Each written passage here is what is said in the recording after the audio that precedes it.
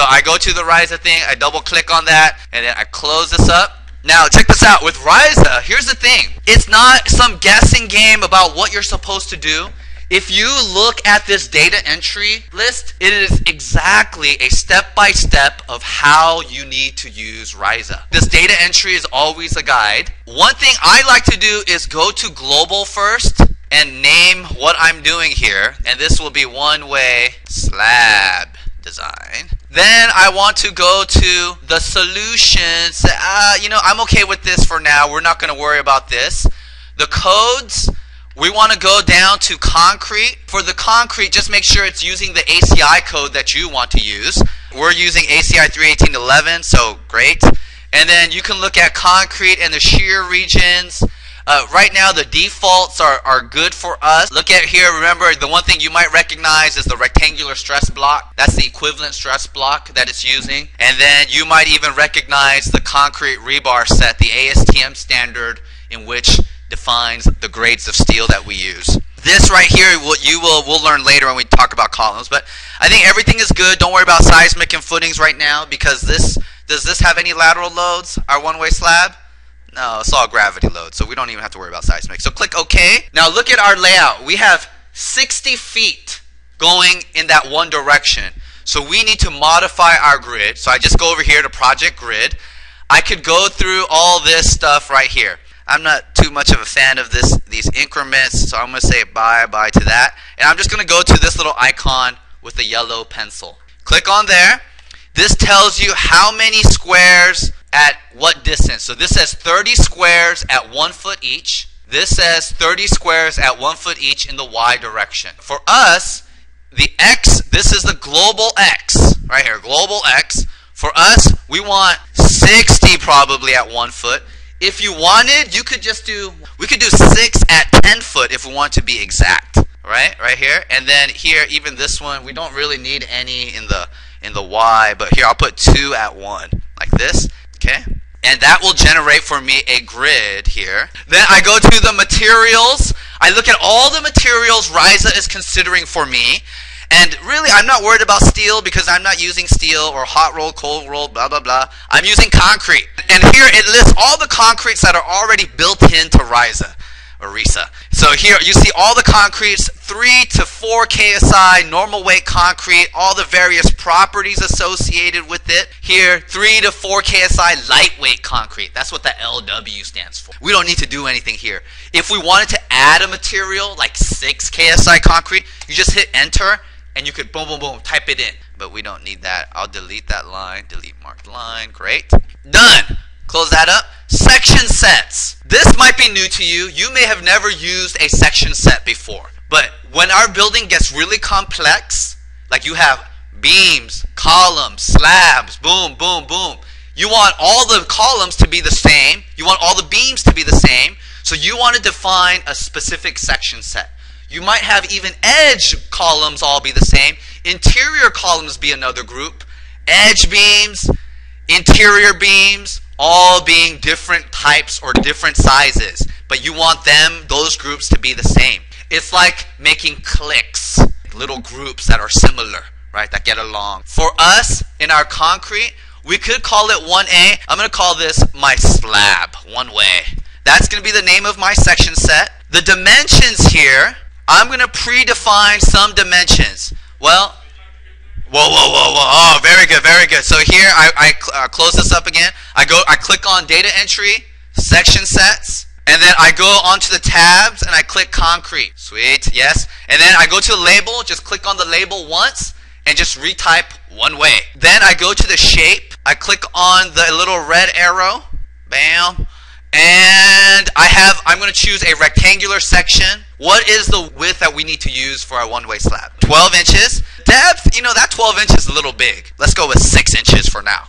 We want risa hopefully to do some optimization for us. But right here, we're just establishing a starting point. So now I click OK, and you'll notice here, if I expand this a little bit, it changes concrete rectangular section 6 inches by 12 inches. My type is going to be a beam. Great.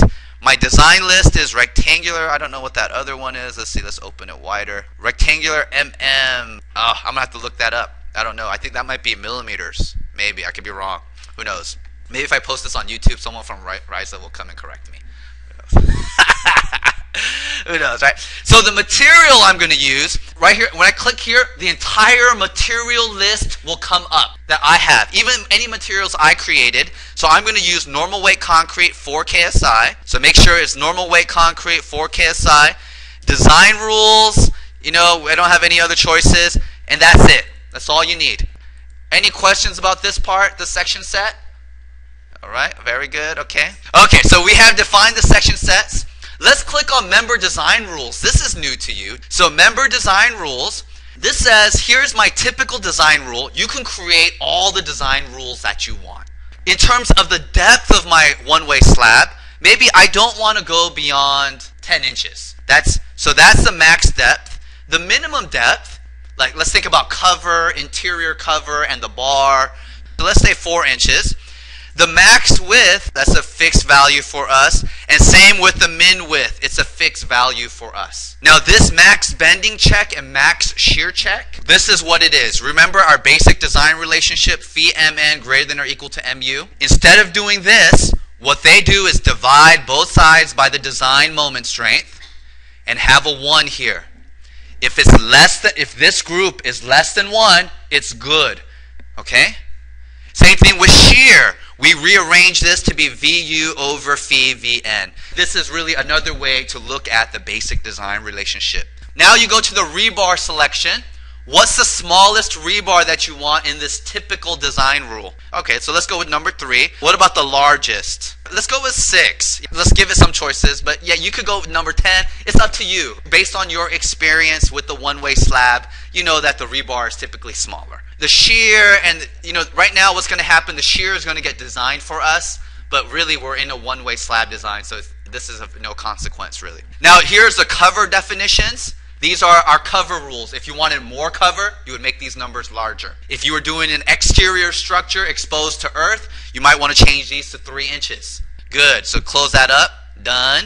We're not making a wall, so we can skip that. Although, you know, I bet if you looked into it more, you could design your one-way slab like a wall. If you did a larger structure, like a 3D model. Seismic design rules, we're not worried about that. We don't have gravity loads. Connection rules, we're not even going to mess around with that. We're just starting out. And same with footing definitions and all that. The joint coordinates tells us we need to define the nodes and the members. Okay, so now we're finally going to draw the model. So right here, it's really joint conditions, boundary conditions, and members. We're going to use the graphic user interface tools, or the GUI tools right here. I go over here, I look at the stick on the far left, click on it, bam, okay, I got this choices that come up. On this choice here, I say, all right, well, the material for this is going to be concrete. Very good. I could make everything individual, but I want this to be part of a group, right? So I'm going to assign it a section set. So I go click on the section set. I might have multiple choices in a more complex design, but here we're just starting simple. So this is my one-way slab, so I click on that. And now I'm okay. I click on apply, and I'm ready to draw each member. Most common mistake that happens is someone takes this right here and then draws one member all the way across and then connects other members, or they think they're connecting other members to the middle, but Risa takes that as not connected. Okay? It doesn't automatically merge nodes that intersect. So we're going to start from here and go 10 foot, 10 foot, 10 foot, 10 foot, 10 foot. Okay? So we're going to have this really long continuous beam. 10 foot, 10 foot, 10, 20, 30, 40, 50, 60. Click escape. That'll let you out of that. Click escape one more time. It returns you to the arrow. Very good. Now we want to apply some boundary conditions, and those are our supports at N1, N2, N3, N4, N5, N6, and N7. Mod boundary condition, so I just went to the thing that looks like a pin support. Go to that boundary condition, and I am going to use a pinned, so click on apply for pinned right here, and I'm just going to pin the edges. N1 and N7, I pin it. Click escape. Now I'm going to apply the boundary supports at N3, N4, N5, N6, and N6. And I'm going to apply those as rollers. I clicked on roller and I had Y translation. What happens if you don't, because this is Risa 3D and we're making a 2D model, right? So sometimes there's that out of plane issues, that warning that comes up. It's not really that big of a deal, but some people are not comfortable with that. So right here, just go ahead and put fixed in the Z translation, and then click on, so you'll have Y translation, reaction, Z translation fixed, click on apply, and then for all the other joints, N2, N3, N4, N5, and N6, we have the roller supports. So far so good. We have built the model. Yes. Okay, congratulations.